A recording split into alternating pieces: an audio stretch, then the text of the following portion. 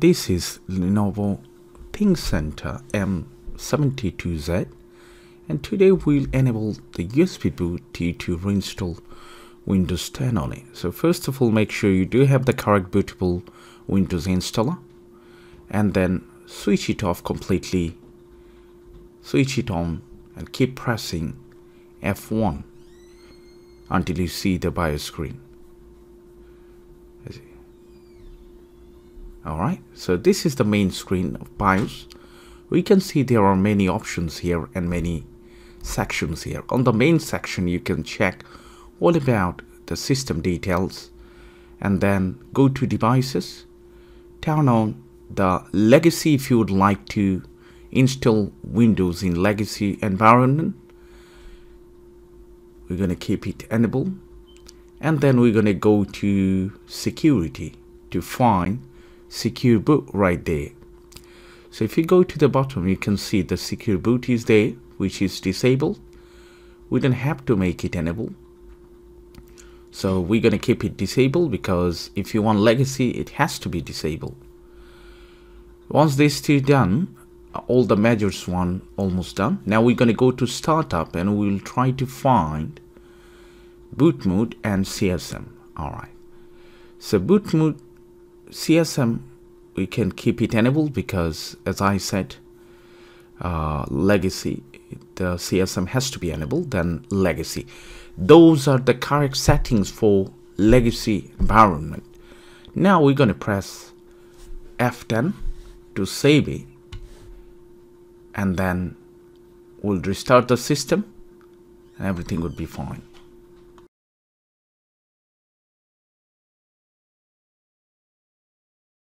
Now let's say you don't want legacy environment, you want to install in UEFI format. Then what you have to do, whatever we did, we're going to do the opposite. So secure boot has to be enabled, then boot mode has to be UEFI only.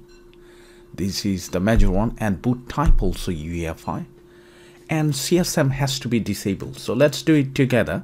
Now I'm going to show you how to do the correct settings for UEFI. Go to devices. From there, we're going to find USB setup, and from USB setup, make the legacy disabled. USB support has to be enabled. Go back by ESC button, then go to security. From there, we're going to go to secure boot and enable it. That's the first thing. As you can see, this is disabled. We're going to make this enable. Fine. Alright, now go to startup, and then we're going to go to boot mode first. As you can see, boot mode shows legacy. Change into UEFI,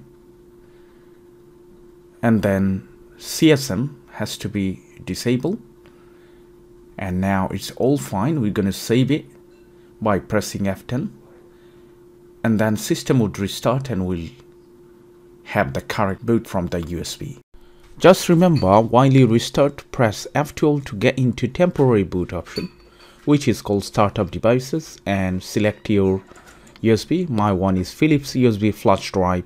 Hit enter. Once you hit enter, it's going to take a little bit of time, and you can see the Windows logo right there, and then the setup page would appear, and you can continue with the Windows setup. There are a few options you need to choose. Make sure when you select your drive to put the Windows in there.